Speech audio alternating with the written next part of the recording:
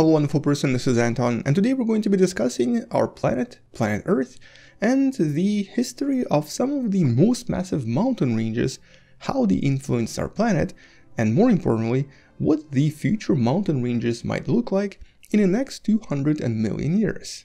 And more specifically, we'll discuss the concept that the geologists usually refer to as supermountains, the mountain ranges that are generally much larger than anything we have right now, and some unusual effects they actually have on the planet, including the evolution of life on the planet. And let's actually start with that. So historically speaking, when it comes to studying our planet, we know that because of the plate tectonics and because of various activity on the surface, the actual surface of the planet and the mountain ranges changed quite dramatically in the last few billions of years. But there were several times in history where something known as a supercontinent would form somewhere on the planet. A supercontinent in this case would refer to one single large piece of land surrounded by a relatively large ocean, with the most famous one, the one you see right here, known as Gondwana. This most likely formed around 550 million years ago, but then started to fall apart around 180 million years ago, turning into several continents we have today. You can actually explore this yourself using this beautiful simulation from Ian Webster, the link for which you can find in the description below. And because of the plate tectonics and the way that the continents interact, generally when you basically have a lot of continents fall into one single piece of land, they'll actually start forming extremely large mountain ranges, even larger than anything we have today. And that's mostly because of these so-called continental convergent boundaries, where essentially two plates start colliding with one another, producing really large mountains on top. And generally these mountain ranges can grow for a pretty long time, several 100 million years sometimes. But they don't last forever.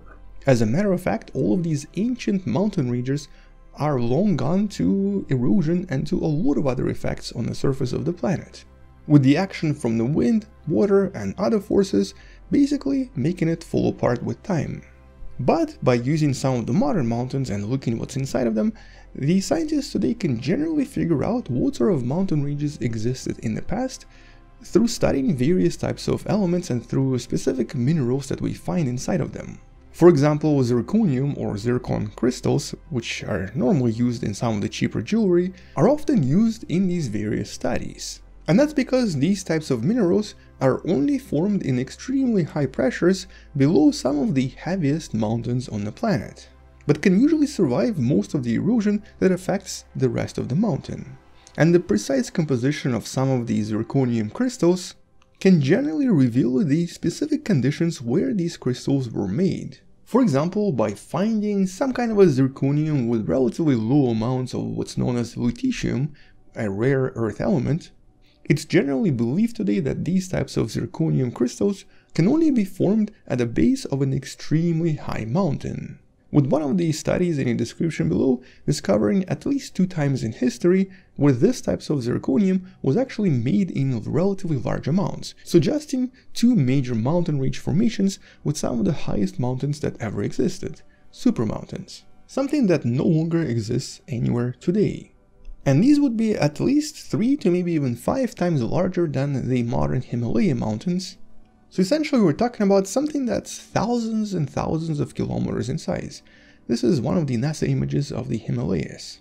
And it just so happens that the first spike was detected around 650 to maybe 500 million years ago. And it's very likely related to the Gondwana supercontinent you see right here, with one of the mountain ranges maybe being somewhere here. But most interestingly is the fact that this particular supermountain appeared approximately 40 million years before an extremely important event in the history of the biosphere.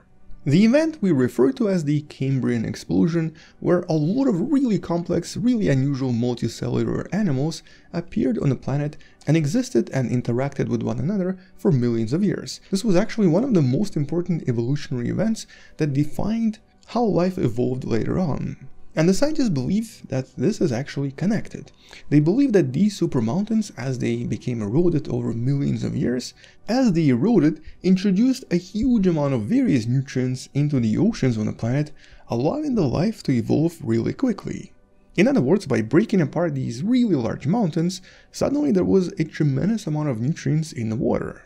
with the so-called Gondwanan supermountains very likely being the cause of all of this, at least according to the scientists in this paper. But in this case, they believe it also happened sometime before that, because another supermountain range existed roughly around 2 to possibly 1.8 billion years ago.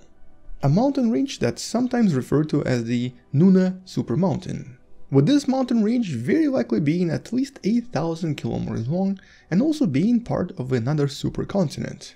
But this is when life was mostly bacteria and various types of archaea. It was actually really simple. Although the scientists in this case believe that these mountains, as they also became eroded and fell apart, introduced all of the necessary components to once again help life evolve into something different. And in this case, evolving from prokaryotic simple cells into eukaryotic more advanced cells. So they actually believe that the evolution of eukaryotic cells might have been dramatically increased and encouraged, and possibly even caused, by erosion of these supermountains from 2 billion years ago, with introduction of elements like iron and phosphorus into the oceans being the biggest addition to the water, which most likely increased the evolution rate on the planet, while at the same time possibly also changing the atmosphere and maybe even releasing oxygen into the atmosphere as well.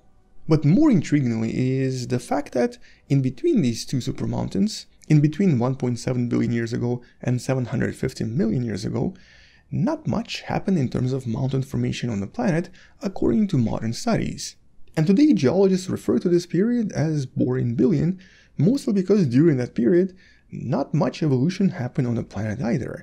The life remained more or less the same, with the implication being that supermountains might play a very important role in helping life evolve really quickly, or at least play a very important role in enriching oceans and the rest of the planet with a lot of nutrients from the erosion of these very large mountains.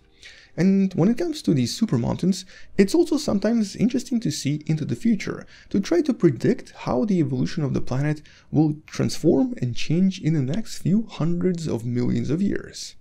And in this sense, today the scientists actually have a lot of different tools to play around with that create various rules for how the planet is going to be evolving in the next few millions of years and how the continents are going to be moving around.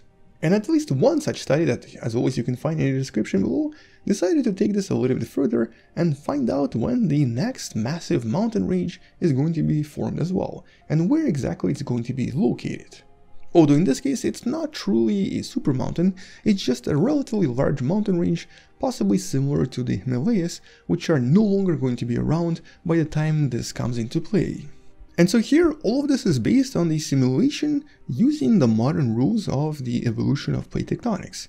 And it looks like in approximately 200 million years from now, there's going to be a really large mountain range, once again in the region where India is located. And the scientists refer to this particular mountain range as the Somalian Mountains, mostly because it's made out of Somalia, and it also seems to be in the location where Himalayas are as well. And being able to predict the future mountains in this case could actually help us understand where our planet is headed and what sort of climate we can expect in the future. And we're talking about really far future. And in this case, this mountain belt is very likely going to be formed between the region between Madagascar and Africa, and it would very likely also be strongly curved. It's not going to be straight, with the northwest part of India being completely buried by Somalia, but later on re-emerging as Somalia rotates and exposes this region, with scientists comparing this to what most likely happened in western Norway around 400 million years ago. The large mountainous regions in Norway were formed in a very similar way. But obviously here we don't really know exactly how this is going to play out, and this is just a preliminary discussion based on the modern understanding of plate tectonics. Naturally, more studies are needed and a lot more exploration is needed before we can create some kind of a futuristic version of planet Earth 200 million years in the future. But until someone does that, well, that's pretty much all I wanted to mention. Check out the relevant links in the description below, subscribe, maybe share this with someone who loves learning about space and sciences, and maybe come back tomorrow to learn something else. Support this channel on Patreon by joining channel membership or by buying the Wonderful Person t-shirt you can find in the description. And also check out the charities I'm currently supporting for the reasons in the video in the description. Stay wonderful, I'll see you tomorrow, and as always, bye bye.